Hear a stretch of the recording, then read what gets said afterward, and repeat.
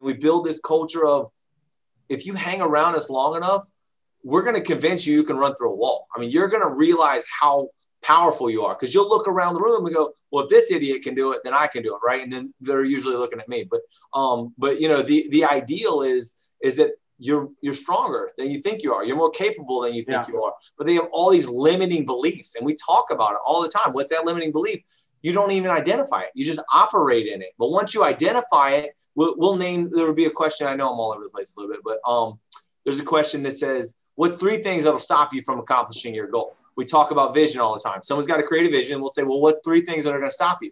And they'll name these 3 things that are going to stop them, right? And you say, well, now it can't stop you anymore, because now you know what's going to stop you. And now you can go in and make sure that that doesn't. Well, I won't, you know, I don't have enough hours in the day, you know, or whatever it is. Okay, so how can we create time? How do we do time assets versus time liabilities and reverse engineer, right? So all of those things, and then it just trickles all the way down, where that it just levels the whole boat rises at the same time. All the boats rise with the tide.